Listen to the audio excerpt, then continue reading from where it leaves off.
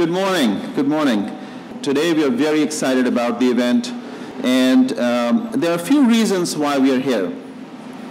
One reason is to, of course, officially launch the stamp, but another important reason today is to launch the Canada Post Community Foundation for Children that supports children's charities, school programs, community initiatives. The focus of this foundation is right here in front of us. Look at these kids from St. Michael's School. There is endless energy and endless potential. It's true that children are our future, and the foundation sets out to help them along the way, especially when they need us the most.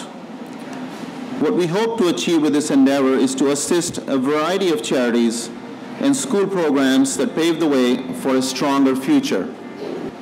A key part of our fundraising will come from a sale of a special stamp. This is a stamp that not only looks good, but it also does good. The stamp sells for an extra $1 on a booklet of 10 stamps, and that dollar is donated to the foundation. Well, as you know, Canada Post operates from coast to coast, and so does the Community Foundation for Children, in communities big and small. It's a natural extension of our reach across the country.